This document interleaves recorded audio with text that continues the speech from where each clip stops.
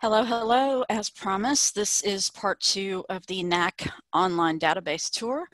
I have, as I stated in part 1, gone ahead and filled out some of this app that I'm using as a demo to show you. The first thing is I have gone into my Automation Amy live app design and gone in and put in the custom colors that I want. I've gone in and updated my custom logo. So now on the front end, you can see here, this is how we're looking now. It looks much better. The next thing you could see here is I changed the text just to be a little more user-friendly. I think it just said login, enter your email address and password to log in, and I just updated it to welcome. This is kind of the header title you can change, and you can put in whatever paragraph text you want here. And to do that, that is a page. It's my dashboard login. And then you would come in here to this and specifically make some settings right here and right here. I don't know if I showed this. I don't think I did in the last video, but you can enable an option to do single sign-on for your users, but I am not going to do that. I want them to have a client account created internally by admin. The next thing I want to show you is under our user roles here. I've gone in and we've got an admin, which would be how I'm using this for just, general internal staff, people on my Automation Amy team. And then we're going to use client access to give our client contacts access to this dashboard if we put it in place as a live feature through my website. So the first thing we have here is I've gone in and added in an access type. I don't know, maybe further down in my demo, I'll show how you can use the different types, but I just kind of gone in and put in some fields that I'm thinking I might want to use later. Also in our client access, you have approval templates and you have an account info template. So what I did is I added in myself in part 1, and then I also added in myself again under a different name and a different email, so I can show you the difference between what an admin user level role sees in this app and what a person with only client access role sees. So when I added my account, I set it up so that a user added under client access would automatically get this email. And again, this can all be customized. So, it automatically puts in their first name. To log into your account, please click on the following link. Now, usually what I do is I update this link. So right now, we don't have this embedded on my website to show. You could just put, click on the following link and you can hyperlink this here instead of showing this full link. But later on, when we actually embed this app, what you would want to make sure that you do is come in here and put in, what the real link's going to be. So say it's not going to be this Knack login. It's going to be something like, automationamy.com/dashboard, whatever it is. So you just want to remember that when this comes across and when you're ready to actually send these out, that you update this in here. Over here, this is what the email looks like coming in. So you could see it says, the name of the app and then your account info. And here's the text. The next thing I did is I added some data under clients. So clients is going to be, the actual company name. So I added some records in here. These are not clients of mine. They're just local places that are, native to Tallahassee, Florida, where I live, just using them as demo clients. And then I also came in here, and since I'm going to use this as a website care plan demonstration of how you can set up a portal with Knack, I've gone in and added some fields to keep track of the website care plans that we're offering. So what I want to show you here is how you can set up conditional rules on your fields. So we are going to have a company, the name of the plan, the care plan that they've signed up for. I call this tickets, and I know you can either go with, for this plan, you get, 2 tickets a month or 4 tickets, support tickets submitted per month, or other people do it where you get a certain number of hours per month. So just for this example, I went with tickets, how many support tickets the client on the particular plan that they signed up for gets per month.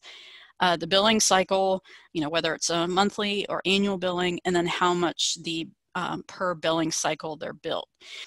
I want the tickets field to populate automatically based on whatever plan name is selected. In order to do that, we want to use conditional rules. So what I've done is come in here and just as examples, I've said, okay, yes, I want a conditional rule. And when someone completes this form, I want it to automatically fill in the number of tickets based on the plan name. So when the plan name, you could see you have the option of picking any of the fields under here. When the plan name is the starting tier, the number of tickets should automatically be filled in as 2. When the plan name is the best value tier, it should be filled in automatically as 4. And when the plan name is the e-commerce tier, they automatically get filled in with 6 tickets. So again, this is just examples, but that's how you can make it so that when a user is submitting a form, you're taking the thought process out of it for them. They don't have to reference another site, another document to say, oh, this is a new client I'm entering. I don't remember how many tickets they get under the best value tier. You don't want to leave that up for error. Just go ahead and automatically fill in the number for them by setting these conditional rules. All right, so we have another one here. I don't know if I finished this one. Yes, I did. Well, I put one conditional rule in here for you to see. So same thing. When the plan name is the starting tier and the billing cycle is monthly, the value should be set to $99. Let's add one here. We don't want every record. We just want when the plan name is the starting tier, but, whoops, and the billing cycle is annually. We want this to be, let's say, 100 times 12, 1200. Let's give them, let's make it 1,000. Since they bought it annually, we'll give them 2 months. You can see here the fields where you've set a conditional rule have this little symbol here that tells you that there's conditional fields set here. Now moving on into, that's on the data side. So now, again, Knack has kind of data and pages because it separates the two into what is the data you want to collect and how do you want to collect it. And then the pages are how do you want to display this. So what I did is we're using a dashboard that's going to be the same for everybody, but we're going to limit what people can access to by their user roles.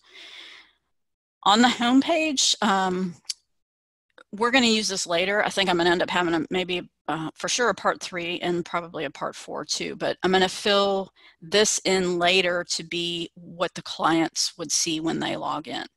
But for now, I've moved on to the admin login area and what only people with an admin access are going to have access to. On the front end, it looks the same, and we're going to sign in and you'll see what I mean. So at the moment, everybody has access, and I renamed this dashboard page to home. Since we're going to be using this in relation to websites and website care plans as this example, it makes sense to say to the client, when you log in on your home page, you'll see X. So I just put in some placeholder text, and I'll do this in another video to show you how you can build this out. The part that we're working on now is this client roster button. So we're going to assume right now I'm logged in with an admin level account. So I have access to this dashboard, I have access to see this homepage, and I have access to the client roster. Obviously, we don't want all our clients who have client access level to log in and see the client roster. I've built this out. I've made it so when you click on the client roster, you would see a list of all of the client names. I've left in the search by keyword, obviously with just 3 clients as examples. There's not much to search for, but if you're up in 60, 100, and 200 clients, it makes it a lot easier just to be able to put in, Florida and hit the search button and narrow it down from there. There we go. Let's do the add new client. Here, if we click this button, what I've done is made it so the first 3 fields, since they're my required fields, and you set that on the data end in the fields itself, you say required or not required. I'm just going to go ahead and put in here a new client. So I'm going to add client. One thing you can control in Knack is what happens when a person submits a form. As you can see here, I have it to automatically reload the form and display a message here. What we can do is have the form revert you back to the original page. Let's switch over back to our builder and I'll show you how you can change that. All right, so pages, client roster, add client. All right, so this is our form that we just used on the front end. So if we want to change what happens after the form is submitted, we're going to go here into the form rules. So we can show confirmation message, and you can type and make this whatever you want it to. You can even embed an image, you know, dress this out how you want. You have the option to have a link that someone has to click to reload the form, or you can just have it automatically reload the form like I had it. If you want it to redirect somebody instead of reloading the form, you can. And what you would do here is just change it to redirect to the parent page. All right, and then we want to make sure that we hit Save Changes. And then we're going to come back over here. We're going to refresh the page. Now let's put College Town. We're going to add this client. And now see the difference. We came back to our main page. The chances are that you're not going to enter, you know, several clients at one time. So depending on the workflow, you know, maybe you do have a bunch of clients you do in a batch and you want to just stay on the page and let it reload the form. And it would be annoying to have to keep jumping back here and clicking the new client, but just know that you have the option in Knack. That's, you know, one of the differences with Knack and Airtable is you don't have that kind of control into the system. So you can see here, Cool Beans and College Town have been added, just as I did with the form. Let's say that you want to, you've got this client roster page, but you want to be able to make a quick click next to the row of the client you want to see more details about. How would you do that? We're going to come back over here and we're going to edit this table. Over here on the left, you can see you have the option of putting whatever fields in this table that you want to see all the time. So you could see that there's an ID field that we didn't include in the table. And let's say that we don't even, you know, care about seeing the address. You can just delete that. It doesn't delete the data. It just deletes the field from the column. And if you hit Save Changes, we're going to come over here and refresh again. And you'll be able to see, look, now we just got the 3 columns. We don't care about seeing their address all the time. We just want their phone number, boom, to the website, and then the client name. You know there's more details and you just want that nice clean view in the table. You still have the ability to link to see more. So here is how you do that. You can add a link to just delete a record entirely. You can do a link to edit the record. What we're going to do is add a link to view more details. So the minute you do that, it automatically adds this in. It ties in to know that when you click view on this row, it's going to view Florida State information only, not everybody. So what I'd like to do here is you can edit this to shorten this, more details. View more, and you can even add in an icon. I like to use this little eye icon. I think it makes it obvious to view further information. So we're going to save changes, and what happens is Knack automatically knows that you need a page to see the details. So if you look over here, we had add client. Our client roster, which is this table, and now since we added the view more, we've got a new view client details, which is where you go when you click the view more right there. Now we have to kind of build this page out. See how all of the fields were put in automatically? Over here you can change to show all the fields or just to hide the field if you don't want to see it when there's nothing in it. So we've added our view more button here, which jumps over to view client details. Since there's just one, let's switch it to FSU because I know that there's more details in there. All right, so we've got an address now that we can see, but let's say that we want to, when we click view more on a client, we also want to see who has access under this particular client. So we're going to go ahead and add in some a separate details category. This is details on the client, and we want to add in new details on who has client access. So we're going to click this, and now this is a little bit more of the back end of how Knack looks, and this has to do with the relational databases set up. So we don't want to see more details of the client record. We actually want to see records that are connected to this page's client. And what we want to see is who is in the client access data object, and they must be related to this page's client. So we're going to add that.